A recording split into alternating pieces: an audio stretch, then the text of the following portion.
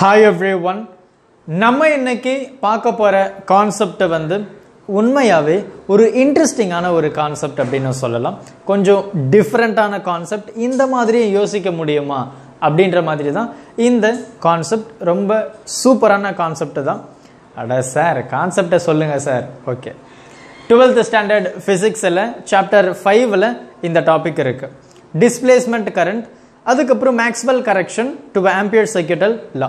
So இதில் வந்து அவர் என்ன மாதிரி மாற்றங்களை எடுத்துகிட்டு வந்தார் அப்படின்றது தான். ஸோ மேக்ஸ்வெல் என்ன சொல்லியிருக்காரு அப்படின்னா, ஒரு வேரியிங் மேக்னெட்டிக் ஃபீல்டு இல்லையா, வேரியிங் மேக்னெட்டிக் ஃபீல்டு அப்படின்றப்ப it keep on changing depend upon the time. So ஒரு வேரியிங் மேக்னெட்டிக் ஃபீல்டு ஒரு இன்டியூஸ்டு இஎம்எஃப், அதாவது ஒரு கரண்ட்டை ப்ரொடியூஸ் பண்ண முடியும் அப்படின்னா, அப்போது அதே மாதிரி ஒரு வேரியிங் எலக்ட்ரிக் ஃபீல்டு ஏன் மேக்னெட்டிக் ஃபீல்டை ப்ரொடியூஸ் பண்ண முடியாது அப்படின்றது தான் இவருடைய கேள்வி இல்லையா. ஸோ ஒரு varying magnetic field can produce current அப்படின்றது வந்து நம்ம ஃபேரடே வந்து சொல்லியிருந்தார். Faraday law of electro magnetic induction நம்ம 4th சாப்டரில் இதை படிச்சிருப்போம் இல்லையா.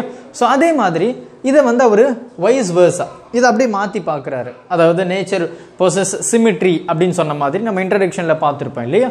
ஸோ அந்த மாதிரி ஒரு டிஃப்ரெண்ட்டான ஒரு வே ஆஃப் திங்கிங் அப்படின்னு சொல்லலாம். ஆம்பியர் மிஸ் பண்ண ஒரு சில விஷயத்தை மேக்ஸ்வெல் வந்து கரெக்ட் பண்ணுறாரு. டிஸ்பிளேஸ்மெண்ட் கரண்ட் அப்படின்றது நமக்கு தெரியும். ஒரு சார்ஜ் ஒரு இடத்துல இருந்து இன்னொரு இடத்துல மூவ் ஆகும்போது அந்த இடத்த நம்ம கரண்ட் அப்படின்னு சொல்லுவோம். ஸோ அப்போ ஒரு கண்டக்டர் இல்லையா, இதுதான் அந்த ஒரு ஒயர் அப்படின்னு வச்சுப்போம். இங்கே இருக்கிற அந்த சார்ஜ் வந்து எனக்கு இன்னொரு இடத்துல மூவ் ஆகுது. அப்போ அங்கே there is a flow of current அப்படின்னு சொல்லிட்டு நமக்கு தெரியும் இல்லையா.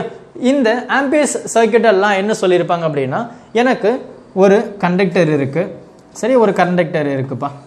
இந்த கண்டக்டரில் நான் என்ன பண்ண போகிறேன் அப்படின்னா, எலக்ட்ரிக் கரண்ட்டை நான் பாஸ் பண்ணுறேன். அதாவது எனக்கு ஃப்ளோ ஆஃப் சார்ஜஸ் வந்து இந்த இடத்துல இருக்குது அப்படின்னா, இந்த கண்டக்டரை சுற்றி எனக்கு மேக்னெட்டிக் ஃபீல்டு வந்து ப்ரொடியூஸ் ஆகுது இல்லையா.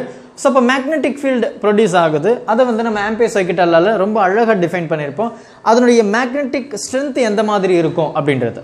ஸோ அப்போ இந்த கண்டக்டரை சுற்றி எனக்கு மேக்னெட்டிக் ஃபீல்டு வந்து ப்ரொடியூஸ் ஆகுது. லெட் மீ சே நான் இங்கே ஒரு பாயிண்ட்டை சூஸ் பண்ணுறேன் இல்லையா. அதே மாதிரி ரொம்ப முக்கியமான விஷயம், இந்த ஆம்பியர் சர்க்யூட்டெல்லாம் வந்து க்ளோஸ்டு சர்ஃபேஸ் தான் இல்லையா, க்ளோஸ்டு லூப்புக்கு தான் இது வந்து அப்ளிகபிள் அப்படின்றது நமக்கு தெரியும். அப்போ இந்த மாதிரி ஒரு பாயிண்ட் எடுக்கும்போது இந்த கண்டக்டரை சுற்றி நான் வந்து ஒரு சர்க்கிள் லூப் மாதிரி ஃபார்ம் பண்ணுறேன். அப்போ இந்த இடத்துல இருக்கக்கூடிய அந்த மேக்னெட்டிக் ஃபீல்டுடைய ஸ்ட்ரென்த் ரொம்ப அழகாக ஒரு டெஃபினேஷன் கொடுத்துருப்பாங்க. ஸோ க்ளோஸ்டு இன்டெக்ரல் இல்லையா. ஸோ க்ளோஸ்டு இன்டெக்ரல் அப்படின்ற மாதிரி. ஸோ பிடிஎல் இது நம்ம பார்த்துருப்போம். ஸோ ப்ரீஃபாக தான் நம்ம பார்த்துருப்போம். அதை நீங்கள் பார்க்கல அப்படின்னா ஆம்பியர் சர்க்யூட்டல் என்ன அப்படின்றத நீங்கள் பார்த்துக்கோங்க. என்ன சொல்லியிருப்பாங்க, mu not times of current இல்லையா, mu not times of current அப்படின்னு நம்ம படிச்சிருப்போம். Mu not times of current. இந்த பிராக்கெட்டில் ஏன் சார் நம்ம டி போடுறோம் அப்படின்னா, இந்த டைம் வந்து இந்த கரண்ட் வந்து டைம் டிபெண்ட் அப்படின்றனால நம்ம மியூ நாட் ஐ டி அப்படின்னு போடுறோம். ஸோ டைம் டிபெண்ட் அதுதான், வேற எதுவுமே கிடையாது சரியா. ஸோ இந்த மாதிரி இருக்கு நமக்கு தெரியும். இப்போ இதுல இருந்து ஒரு அழகான ஒரு விஷயத்தை சொல்றாங்க. லெட் மீ சே என்கிட்ட ஒரு கெப்பாசிட்டர் இருக்கு. நல்லா கவனிங்க, இந்த டயக்ராம் ரொம்ப ஒரு இம்பார்ட்டண்டான கான்செப்ட் அப்படின்னு சொல்லலாம். ஸோ இது நான் இங்கே கொஞ்சம் பெருசாக வரைஞ்சிடறேன். இதுதான் இந்த கெப்பாசிட்டர். இந்த கெப்பாசிட்டரில் நான் என்ன பண்ணுறேன், ஒரு சோர்ஸ் கொடுக்குறேன் ஓகேவா. ஸோ இது என்ன சோர்ஸ் அப்படின்றது உங்களுக்கு தெரியும், ஆல்டர்னேட்டிங் கரண்ட் ஏசி. இந்த மாதிரி ஒரு சோர்ஸ் கொடுத்து இந்த கெப்பாசிட்டரை நான் சார்ஜ் பண்ணுறேன் இல்லையா. நல்லா கவனிங்க, எனக்கு கரண்ட் வந்து எனக்கு இப்படி ஃப்ளோ ஆகும் இல்லையா. கரண்ட் வந்து எனக்கு ஃப்ளோ ஆகுது.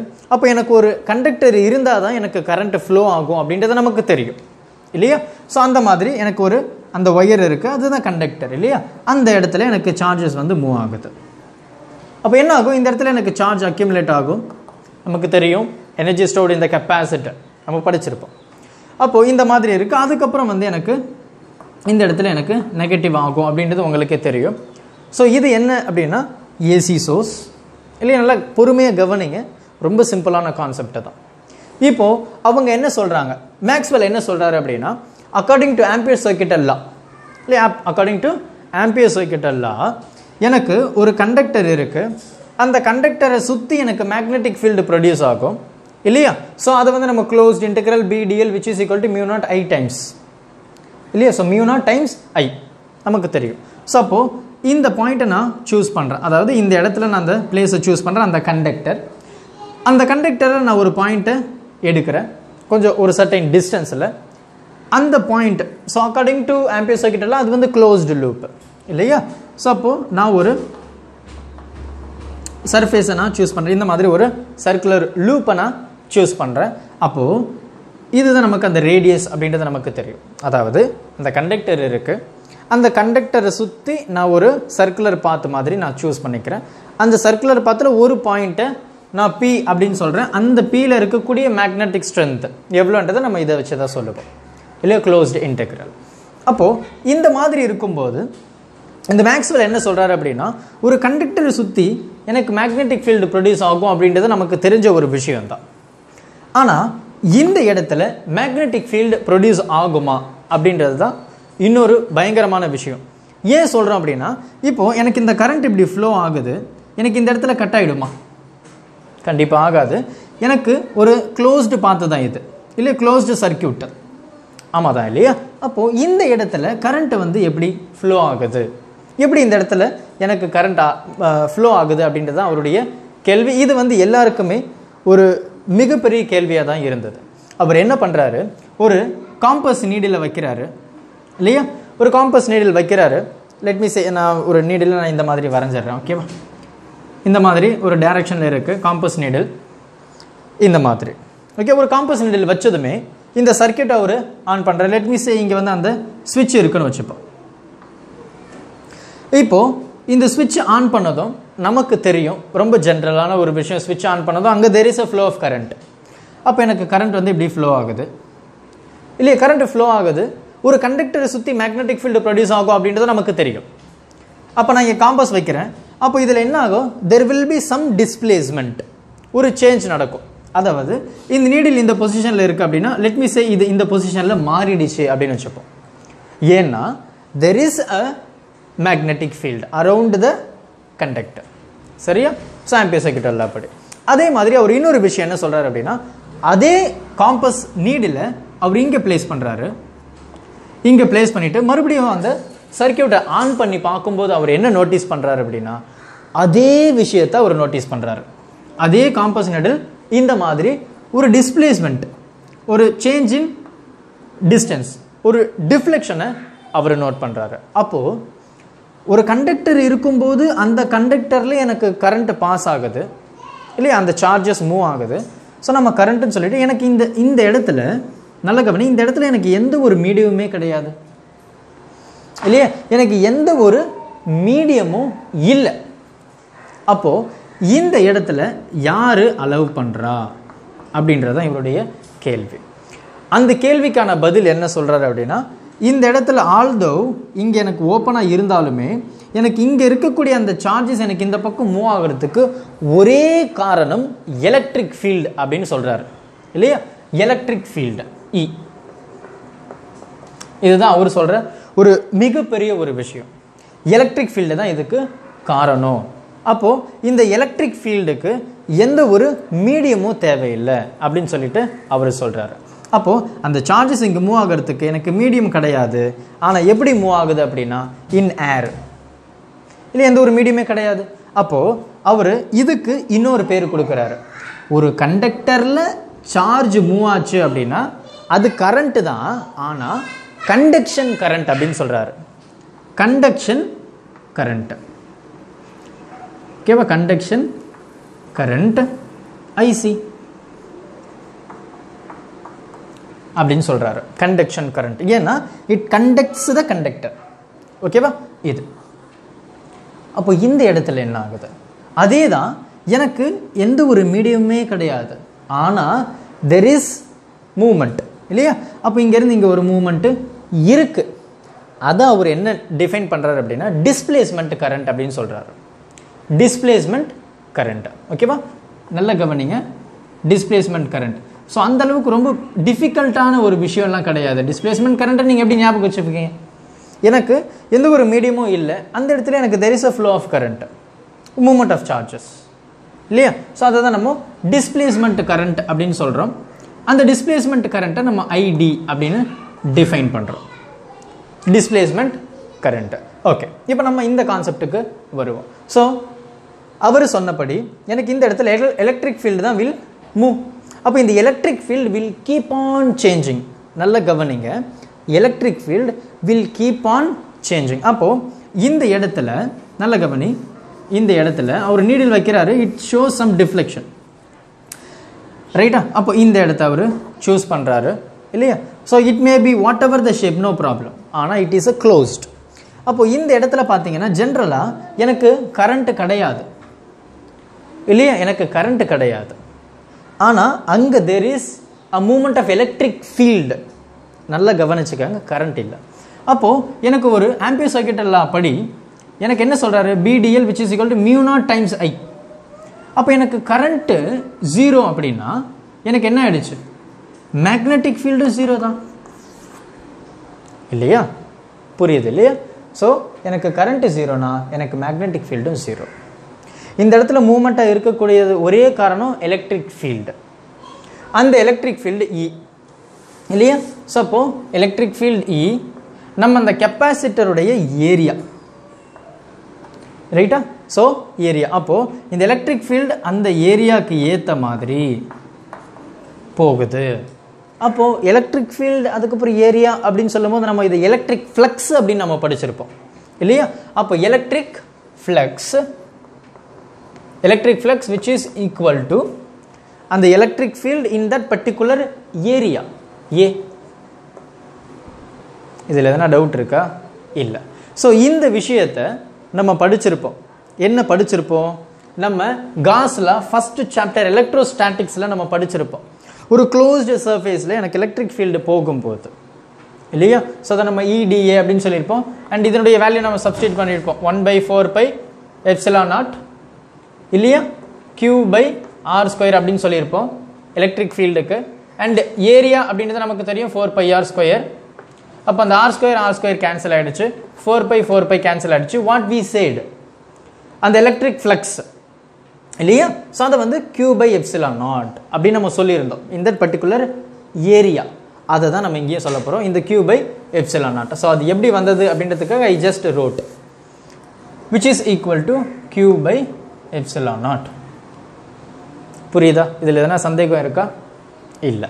ஓகேவா? ஸோ இது என்ன, நம்ம க்ளோஸ்டு பார்த்து தான் எடுக்கிறோம் இந்த ஏரியா.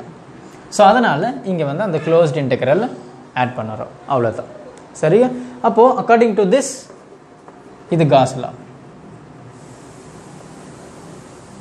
ஏன்னா காஸ்லா வந்து க்ளோஸ்டு பார்த்துக்கு தான் இல்லையா? இஃப் இட் இஸ் ஓப்பன் காஸ்லா வந்து அப்ளிகபிள் கிடையாது. அப்போ அக்கார்டிங் டு திஸ் நமக்கு என்ன தெரியுது, இது வந்து alternating current will keep on changing its direction அப்படின்றது நமக்கு தெரியும். ஸோ முதல்ல எனக்கு இது பாசிட்டிவாக இருந்ததுன்னா இது எனக்கு நெகட்டிவ், இப்படி போகுது. மறுபடியும் என்ன ஆகுது, இட் கீப் ஆன் சேஞ்சிங், இப்படி வரும். அப்போ எனக்கு இது பாசிட்டிவ், இது நெகட்டிவ். எப்படி சார் இது? ஆல்டர்னேட்டிங் கரண்ட்டுடைய விஷயம் நமக்கு தெரியும். நான் சொல்லியிருந்தேன் it is a symmetrical wave இல்லையா? It is a சைனிசாய்டல் wave. ஒரு ஆஃப் வந்து பாசிட்டிவ், இன்னொரு ஆஃப் வந்து நெகட்டிவ் அப்படின்னு நான் சொல்லியிருந்தேன். ஸோ இந்த மாதிரி. அப்போது ஒரு பக்கம் எனக்கு இந்த இதுனா இன்னொரு பக்கம் வந்து எனக்கு இது. So positive negative, positive negative. So இந்த மாதிரி ஆப்போசிட்டில் it will keep on changing. அதுதான் ஏசி. அப்போ எனக்கு இந்த பொலாரிட்டி எனக்கு மாறுது. அப்போ there is a change in electric field direction depend upon time. Simple. அப்போது நான் என்ன சொல்ல போகிறேன் அப்படின்னா it is keep on changing in time. அப்போ DE/dt. இதில் எதனா சந்தேகம் இருக்கா? இல்லை. So which is equal to இதே தான் நம்ம dQ/dt. So same charges keep on changing with respect to time and in the ε0. Doubt இருக்கா? இல்லை. ஸோ நமக்கு என்ன தேவை, டிஸ்பிளேஸ்மெண்ட் கரண்ட். கரண்ட் அப்படின்றது நமக்கு தெரியும், சார்ஜஸ் பர் யூனிட் டைம். இதுதான் கரண்ட்னு சொல்கிறோம். ஸோ அப்போ இதுதான் கரண்ட் இல்லையா? அப்போ நான் அதை என்ன சொல்கிறேன், 1/ε0. இந்த கரண்ட்டை நான் டிஸ்பிளேஸ்மெண்ட் கரண்ட் அப்படின்னு சொல்கிறேன். ஸோ இந்த DE/dt.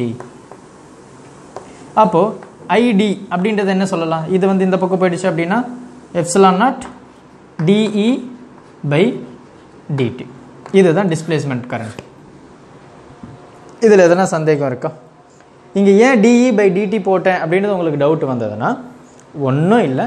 So electric field will keep on changing depend upon its time, அவ்வளோதான். ஸோ டைமுக்கு ஏற்ற மாதிரி மாறிட்டே இருக்குது இல்லையா? இப்படி போகுது, அதுக்கப்புறம் இப்படி வருது, இப்படி போகுது, இப்படி வருது. ஸோ இப்போ சார்ஜஸும் அங்கே தேர் இஸ் சம் டிஸ்பிளேஸ்மெண்ட் இல்லையா? அப்போது இது என்ன கரண்ட்? இந்த கரண்ட்டை நான் என்ன சொல்கிறேன் அப்படின்னா டிஸ்பிளேஸ்மெண்ட் கரண்ட் ID அப்படின்னு சொல்லிட்டேன். ஓகேவா? ஸோ இப்போ ஐடியோடைய வேல்யூ என்ன? எப்சிலான்னா dE by dt. Change in electric field depend upon time. முடிஞ்சது. அப்போது ஒரு சர்க்கியூட் எடுக்கும்போது எனக்கு இந்த கண்டக்டரில் போகக்கூடிய கரண்ட்டை நான் கண்டக்ஷன் கரண்ட் அப்படின்னு சொல்கிறேன். இந்த இடத்துல போகக்கூடிய கரண்ட்டை நான் டிஸ்பிளேஸ்மெண்ட் கரண்ட்னு சொல்கிறேன். அப்போ கரண்ட் அப்படின்னாவே எனக்கு என்னது? I equal to IC plus ID அப்படின்னு சொல்கிறாரு. ஏன் இது ஆட் பண்ணுறோம் அப்படின்னா, சப்போஸ் இதை நம்ம மல்டிப்ளை பண்ணுறோன்னு வச்சுப்போமே. மல்டிப்ளை பண்ணிட்டோன்னா எனக்கு இந்த இடத்துல டிஸ்பிளேஸ்மெண்ட் கரண்ட் கிடையாது, எனக்கு வெறும் IC மட்டும்தான். அப்போ எனக்கு இது 0 ஆகிடுச்சுன்னா எனக்கு IC 0 ஆகிடும். அது பாசிபிள் கிடையாது. ஸோ நம்ம கரண்ட்டை IC ப்ளஸ் ஐடின்னு சொல்கிறோம். எனக்கு ரெண்டுமே ஒரே நேரத்தில் இருக்காது. இப்போ பாரு, எனக்கு இந்த ஒயர் அப்படின்னு எடுக்கும்போது எனக்கு கண்டக்ஷன், ஆனால் இது 0. ஸோ அப்போ I ஈக்குவல் டு IC. இந்த இடத்துல வரும்போது எனக்கு கண்டக்ஷன் கிடையாது. அப்போது IC ஈக்குவல் டு 0. அப்போ I ஈக்குவல் டு ID. இதுதான் கான்செப்ட். இதில் எதனா டவுட் இருக்கா? இல்லை.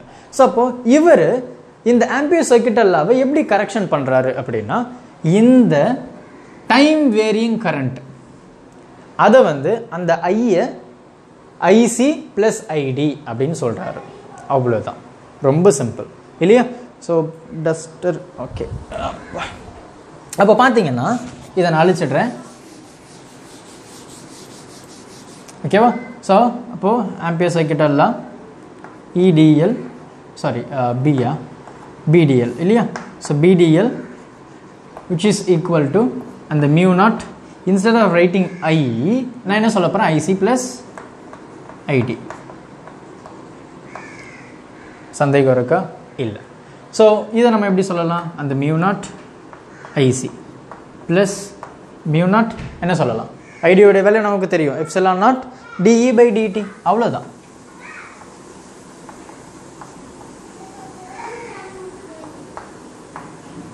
ஸோ இவர் தான் இந்த லா, மேக்ஸ்வெல் கரெக்ஷன். சரியா? ஸோ இந்த டேர்மை நம்ம ரொம்ப சிம்பிளாக புரிஞ்சுக்கலாம். இதில் எதனா டவுட் இருந்தது அப்படின்னா எனக்கு கமெண்ட் பண்ணுங்கள். ஓகேவா? புரிஞ்சிருக்கும்னு நினைக்கிறேன். அவ்வளோதான். ஜஸ்ட்டு ஒரு சர்க்யூட் இருக்குது, நான் இதை சார்ஜ் பண்ணுறேன், எனக்கு இங்கே அந்த ஒயர் இருக்குது, விச் மீன் அந்த கண்டக்டர் இருக்குது, இங்கே சார்ஜ் போகுது, அதை நான் கண்டக்ஷன் கரண்ட்டுன்னு சொல்கிறேன்.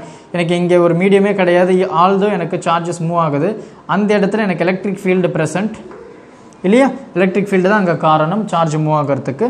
அப்போ அந்த எலக்ட்ரிக் ஃபீல்டு, ஸோ இந்த ஏரியா பிளேட்டுடைய ஏரியா நம்ம சூஸ் பண்ண அந்த பாத்தினுடைய ஏரியா.